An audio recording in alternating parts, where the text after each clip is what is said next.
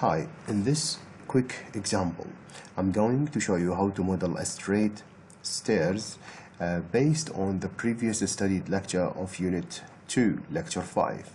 So in the first example, I'm going to show you how to use the array command to be repeat in a linear method, but both in X and in Z axis to create or to change one box into an array of boxes that simulate the existence of a straight stairs. So let's go to 3D Studio Max, and basically what I've done, I just model in millimeter a slab 5 by 5 by minus 200, and again remember that the extrude always minus 200 and it's to the down, while this guy is the same and it's placed higher by 3000 millimeter just to simulate two levels, the ground and the first.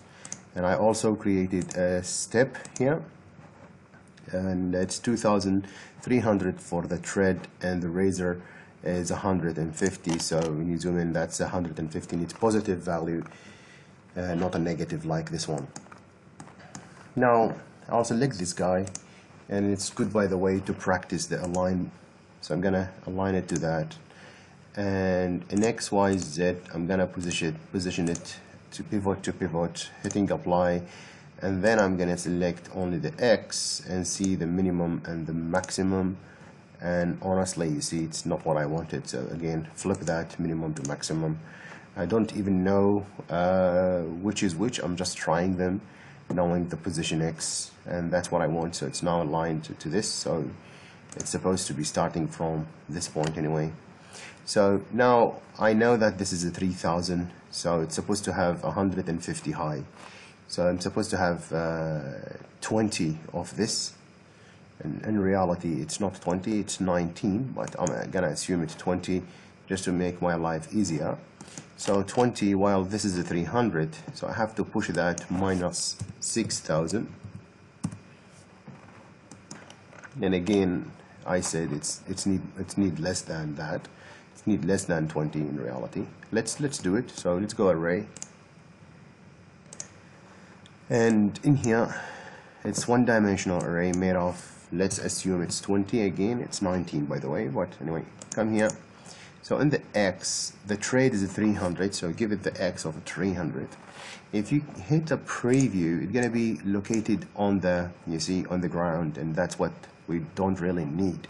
We need to go vertically each 150, which is the same as the razor and the same as the amount of the height of this little step. So, you know, that's it, basically what I want. So I hit OK. Now it's perfectly giving us the ability to reach the highest step, but remember that the last one, we can depend on this, you know, the height of this. If we push that way, we can depend on this as a tread instead, as a razor instead of the existence of a new one. So I'm gonna delete this one in 19, so 20 vertical line or 20 razor, while you need actually a 19 tread.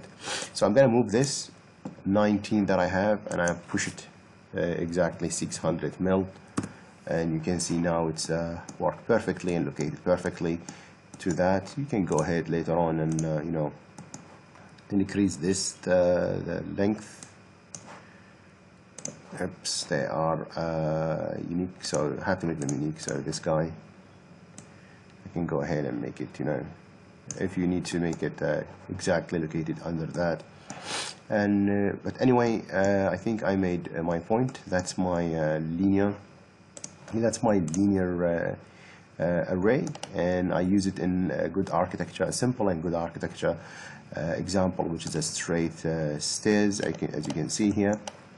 I know there is other methods that you can use basically in the create. You can use here.